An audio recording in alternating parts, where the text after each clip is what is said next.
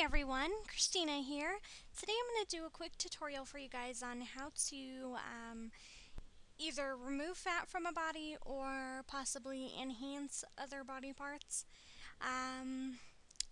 Pretty much all you need to know is that it's best if you have a solid colored background, just because you don't want to be stretching and pulling on the background, otherwise people will know that, you edited the size of the person's body.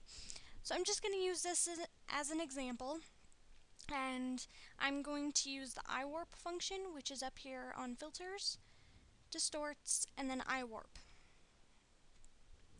So I'm going to be moving, I guess I'll make it bigger for you guys. I'm going to be using the move function, and I'm just going to be pulling her body in and flattening everything out.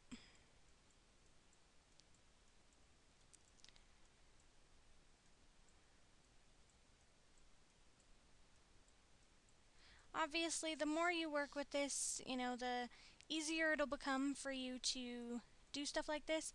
I don't get requests for this really ever, so I don't have a lot of practice with this, but I know how to do it.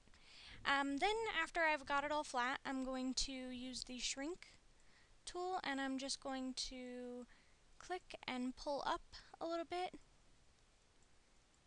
and I'll do this all over.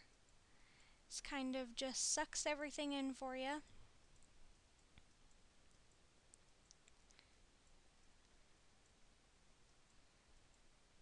And you can go to the extreme and, continue to suck it in till it's crazy small, or, you don't have to do it that way, but I'm going to go ahead and grow this back out and then fix that.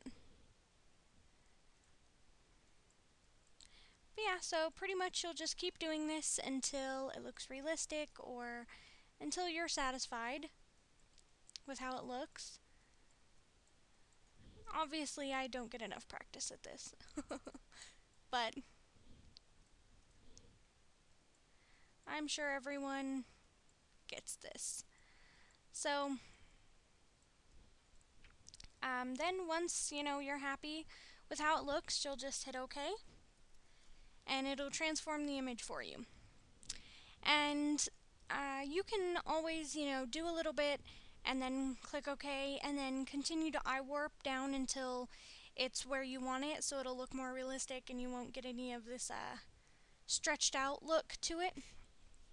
But that's how you do this, and you can also do it the opposite way and, grow parts of the body, or, grow anything. You can also use this on text, make it kind of look all distorted.